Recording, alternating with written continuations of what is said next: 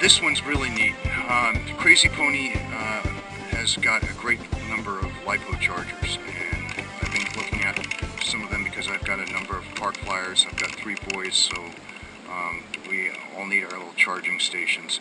And so I went and tested each of the 3, and this one here offers the most promise because not only has it connectors for almost every type of flyer you can imagine, you also have the ability to put a 1S, 2S, or 3S battery on it to get charged. Not only can you charge one type, but you can charge many types, and you can charge up to 6 at once.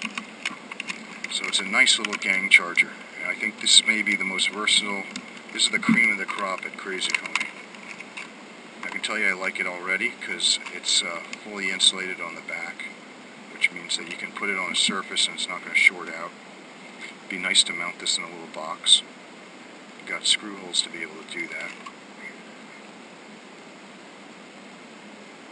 I think these are 10 HWG cables so that you can put, this is an XT30, so you can see how much you can draw. Alright, so it's got converters for the XT30s to standard JST. You've got a balance charger connector, so you can connect this to your balance charging device. I'll show you how this would work in a second.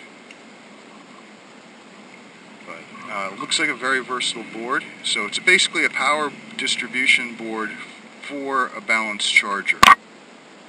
Alright, you can see here I've got my iMax B6 SKYRC charger set up, and we'll go ahead and plug the black with the black and the red with the red, and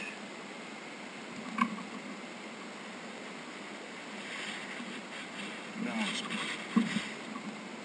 Alright, and we don't need these guys. Okay, this is the multi-charger from CrazePony, and what we're going to do is show how that we've got the balance cable plugged in to a iMax B6.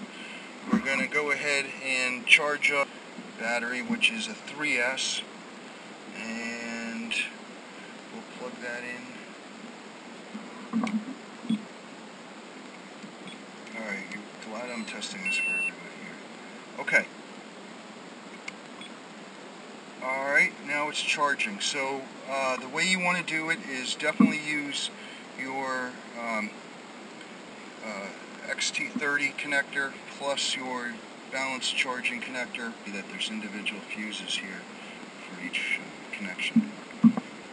Anyway, we're getting a charge, so let's go ahead and leave that and see how that goes.